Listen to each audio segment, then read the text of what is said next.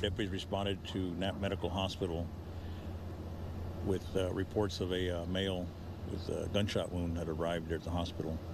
I can tell you we do currently have one individual in custody.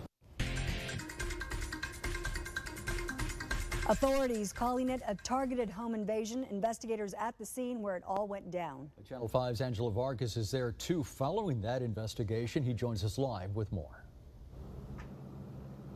We've been here in front of this house for more than 4 hours as investigators are behind this yellow tape, behind that wall, trying to piece together what happened in this investigation. Here's what we know so far from Hidalgo County Sheriff Eddie Guerra. He says early this morning, several people came to this home trying to steal drugs and money. Now, in the process, 32-year-old Emmanuel Alvarado was shot and taken to the hospital where he later died. Witnesses at the hospital told investigators the location of the home on a Saltillo Circle and Durango Drive in rural Weslaco. One neighbor tells us they are surprised this happened so close to their home. No, this hasn't happened before, but like I said, I'm always inside my house.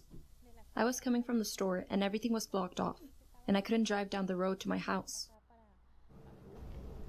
Sheriff Guerra tells us Alvarado was shot inside the home. However, they are still investigating the homeowner at this time. And again, a homeowner is it being investigated, and right now investigators are still trying to piece together what happened. As you know, one person is in custody and one person did pass away. I just want to also explain a little bit. We talked to Hidalgo County Sheriff Eddie Guerra off camera about the shots fired. And, there was shots fired back and forth, and he did tell us that he believes no other shots were fired at any other homes because there is homes so close together in this neighborhood. We did see about 4 or 5 school buses as we waited here during the time, but we'll keep you updated and let you know what happens in this case. Reporting live in Weslaco, Angelo Vargas, Channel 5 News at 6.